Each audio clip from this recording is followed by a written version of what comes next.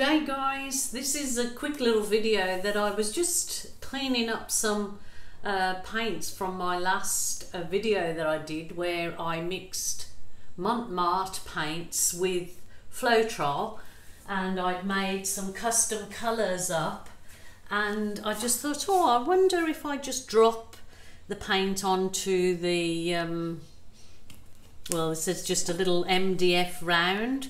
So I've put some water, just plain old paint on there. So I'm going to just try and see if I can get this. Came up and it looks so pretty. I just thought, oh, I'll give this another go on camera because it's something you guys can give it. What I did was, in my previous video, I mixed the Mont Marte Studio acrylics up, say 50-50, with floetrol, which I don't normally use floetrol as my pouring medium. So I've mixed up these custom colours that I made. I will go through them as I go along and tell you what they are. So they're all the Mont Marte Studio acrylics, and as you know, Mont Marte, you probably know now, Mont Marte has come out with, in Australia, the gold, which is absolutely gorgeous. But what I did with my gold is I added a burnt umber to the gold, and that's turned out this gorgeous coffee colour. And I added the phthalo blue to silver, which turned out this absolutely stunning steel metallic blue.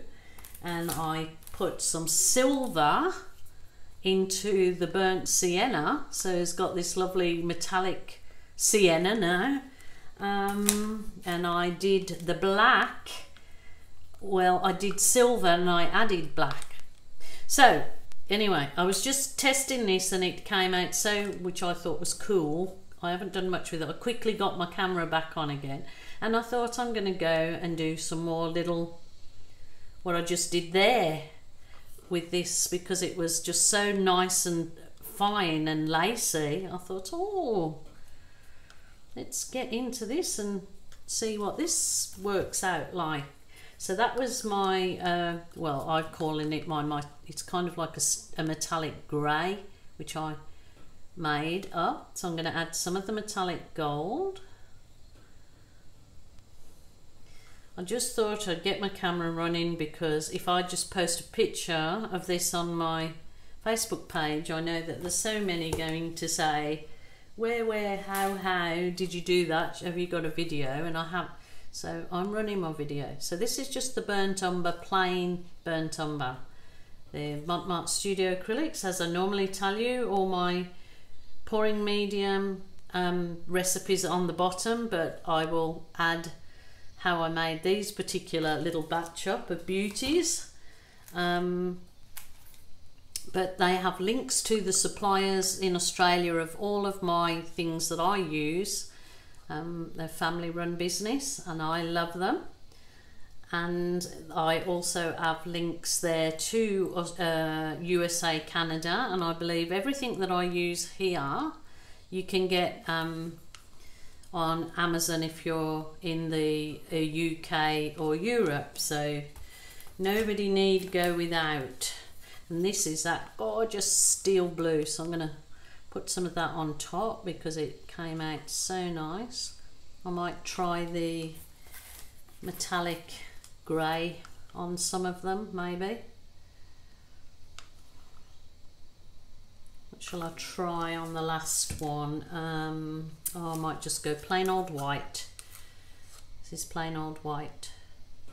Okay, and what I did is I just got my, it's just a stainless steel drawer, so a straw, and it with a silicone end. Normally you would drink out of the silicone end, so you can wash that, but this is what I like to do with mine.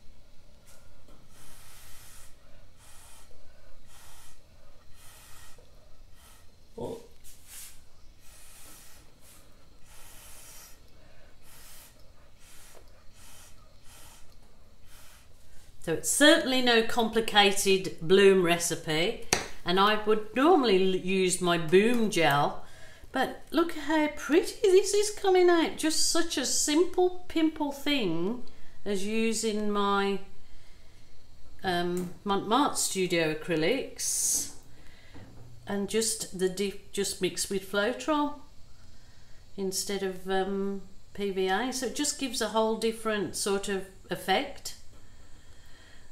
Gives a lacy kind of, I think it's kind of tilting everything off here, which is not a good thing, but going a bit crazy. I might just add some more of the paint to this. I'll just tilt it over the edges. Probably would have been better if I'd covered all my edges. Look, I've there you go, I've gone and lost it all.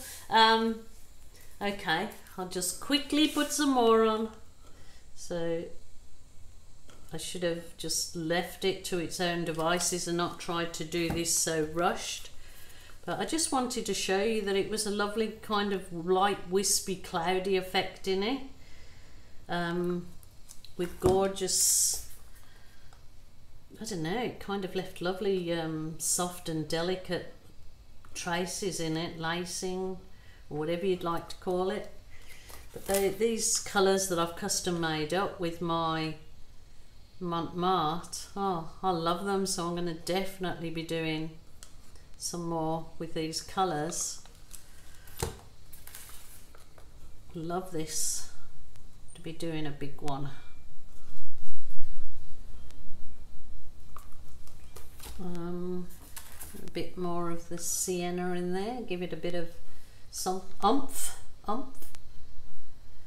Still looks really quite like marble. Looks lovely. I like it. It's my straw. Okie doke.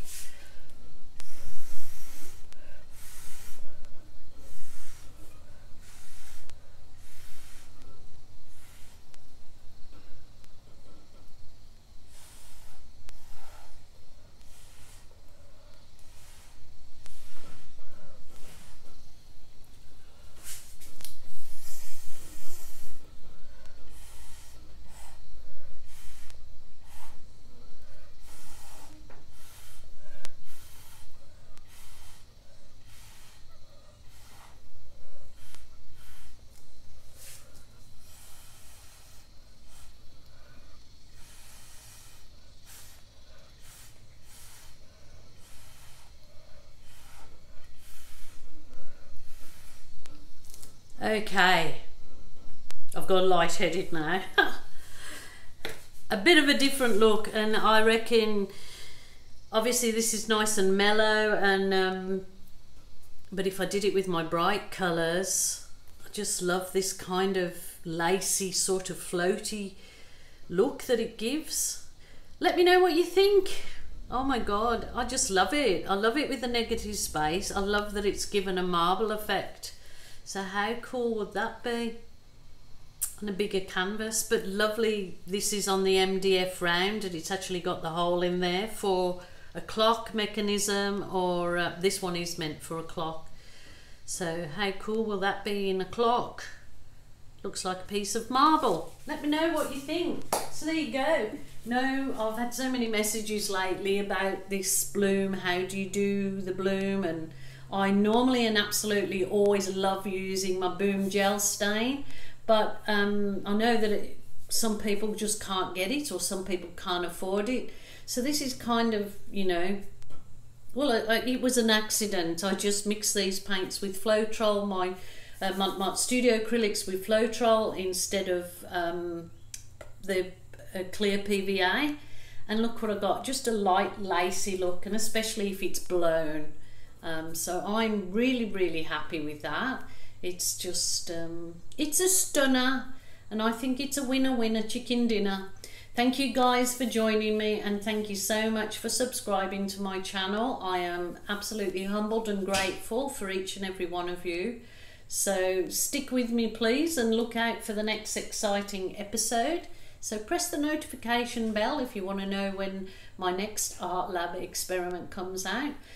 If you're you know, want to create some of your art for your own home and you're not normally do this kind of acrylic pouring, then this is a real good one for you guys. So bye for now, until next time.